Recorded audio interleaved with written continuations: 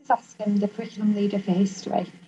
I've got a PowerPoint which I'll share with you with some tips on how to revise GCSE history.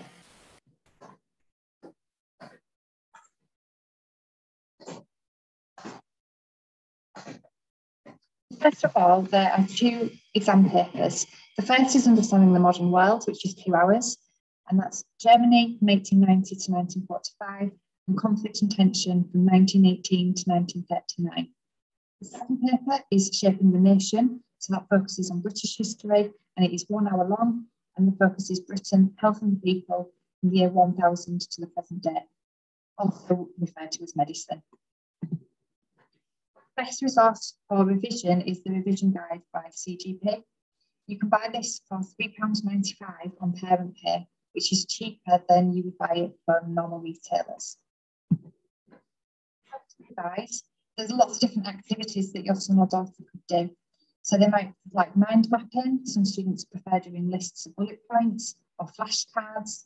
We also produce knowledge organisers in school, which are grids that students can fill in. It's really important, though, that they don't just produce lots of revision without trying to learn it. So they must spend time after creating their mind map or bullet points, etc., trying to learn the information and then testing themselves or getting somebody else to test them on that information.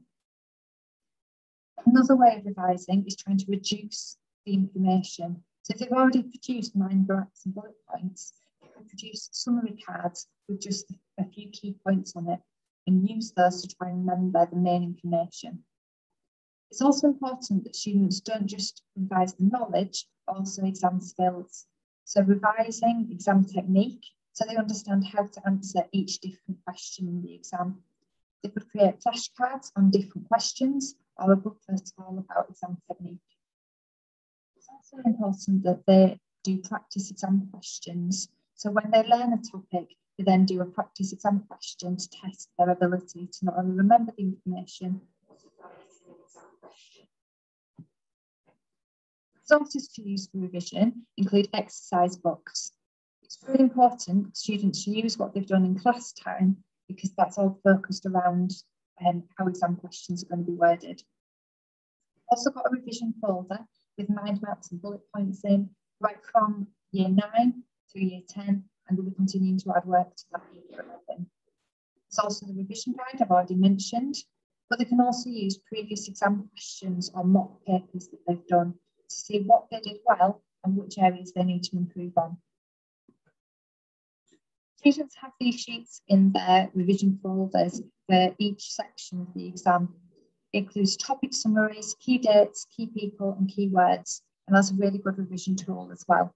At the back, there's revision topics, so you can see that if they're revising, for example, Kaiser Wilhelm II, it tells you the 6 different areas that they need to know about. It's really important that they're using that section so that in the exam, they'll revise the whole area because that comes from the exam specification. There's also some sample exam questions on there, and there's also some help with exam technique. When students produce mind maps or flashcards, it's important that they don't just write lots of paragraphs of information, lots of sentences, but they actually break it down into just keywords, short phrases, using colour to help them remember it, and also images. Homework from November will be mock exam revision. After November, students will be given a homework booklet to answer questions. The class teacher will set a certain number of tasks each week, and the revision guide is the best place to, best resource to use to answer those questions. The booklet contains page number references to the revision guide to help students.